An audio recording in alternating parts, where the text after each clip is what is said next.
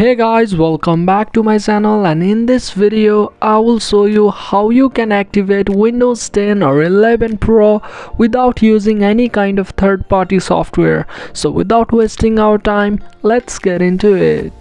So check the link in the description below to reach this website, and this is a Microsoft official website.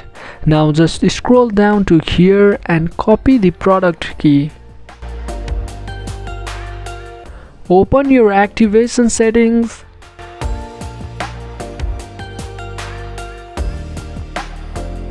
and click on the change product key.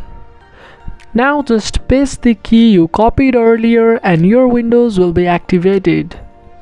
I'm not going to do this again because I've already done the same process to check that if it works, and it worked for me and my Windows is already activated.